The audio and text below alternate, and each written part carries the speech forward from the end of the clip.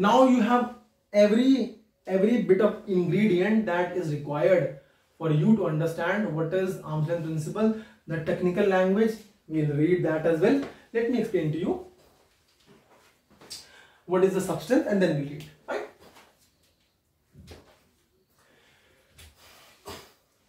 Okay, now I'll start using AE, AE1, AE2. AE is associated enterprise. Right? So, arm's length principle. Article 9(1). And chapter number 1, arm's length principle. 4 parts, A, B, C, D, introduction. Introduction is taken care of. Fine. Now we are on the second section, that is arm's length principle. Fine. I'll take it to the paragraphs after this explanation. Fine. Okay. So you have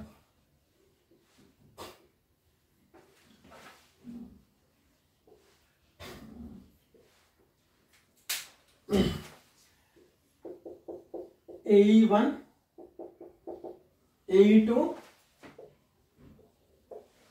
IND, independent enterprise 1, independent enterprise number 2.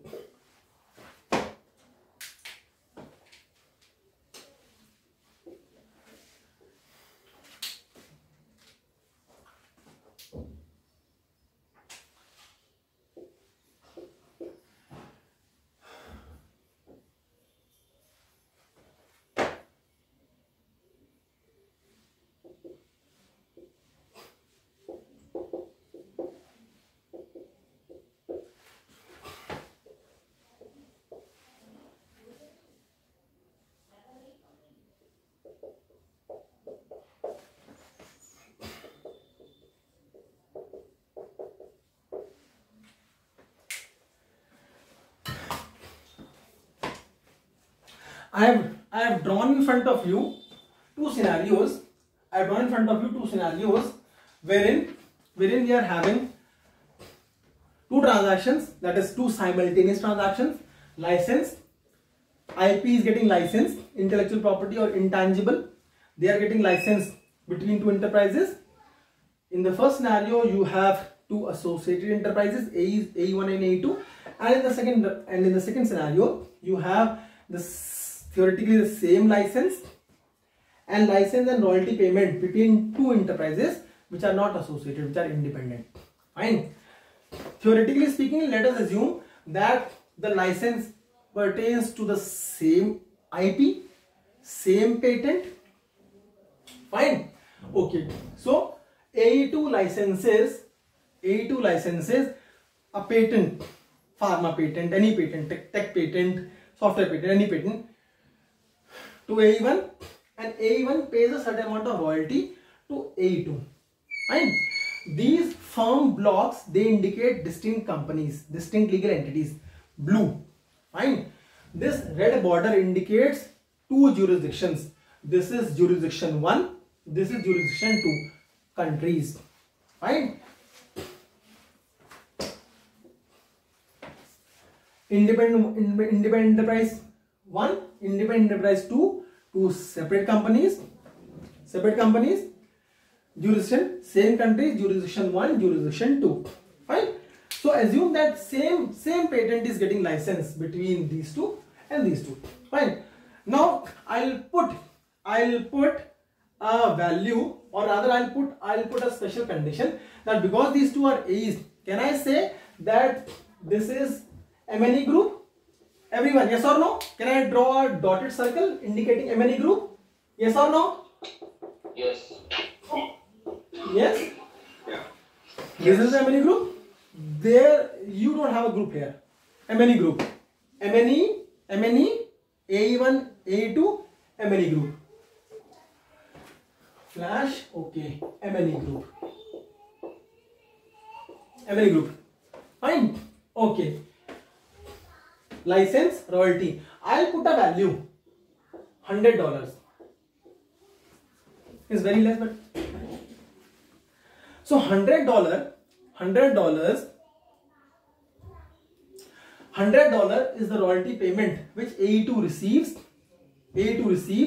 on account of licensing of this IP patent to AE1.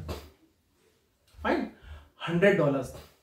Now mind you, I have already told you that these are associated enterprises, and associated enterprise, parent sub, associated enterprises, because they are associated, they are a part of a unified whole M&E group. That is why special conditions exist between them.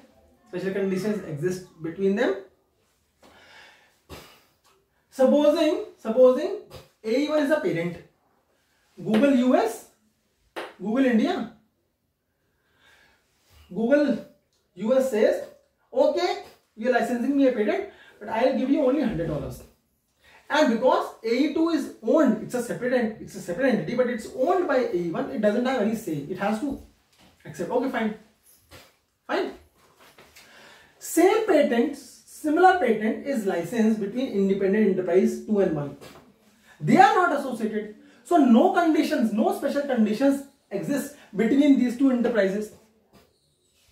Same patent is licensed, but in this case, independent enterprise number 2 receives a royalty of $120.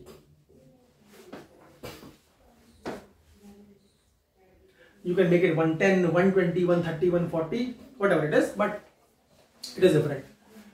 The patent is same. Mind you, patent is same. Similar, almost similar. It is similar.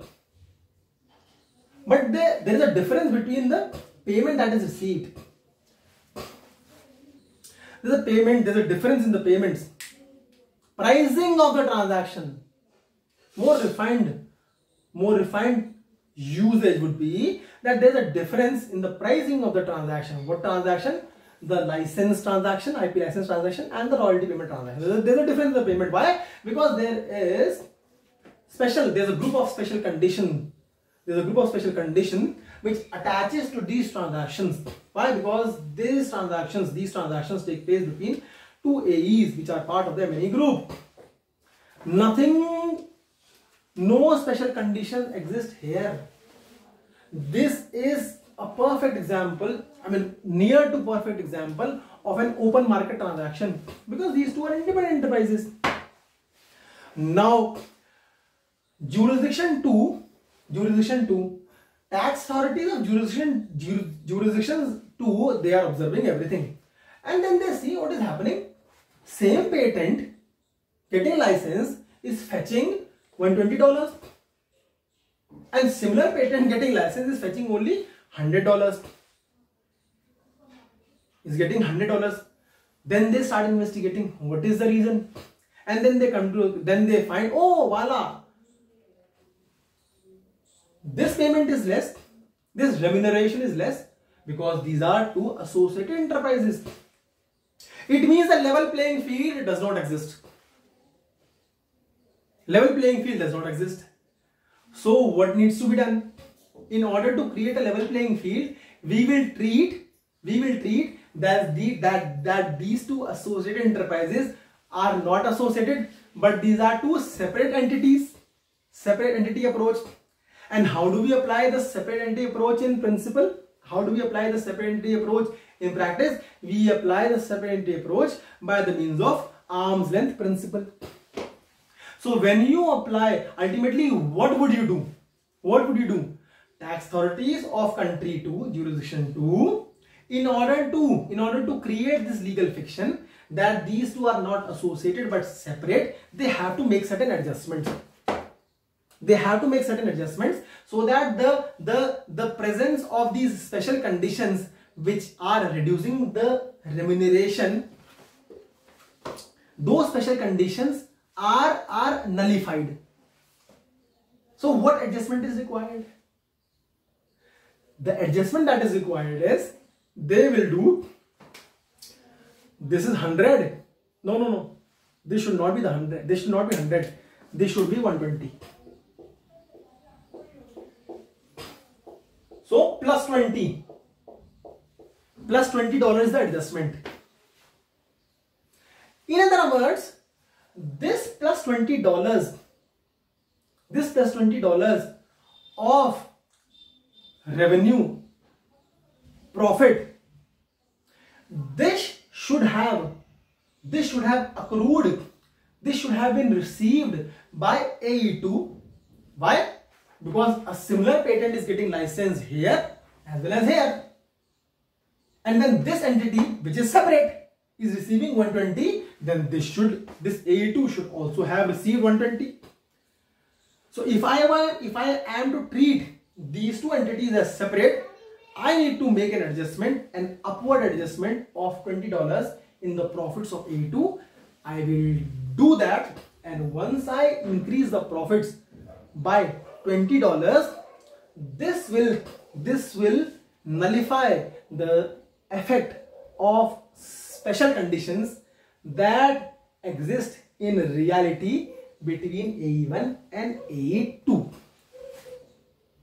This is the substance of arm's length principle. Is this entire exercise, this explanation, clear to everyone?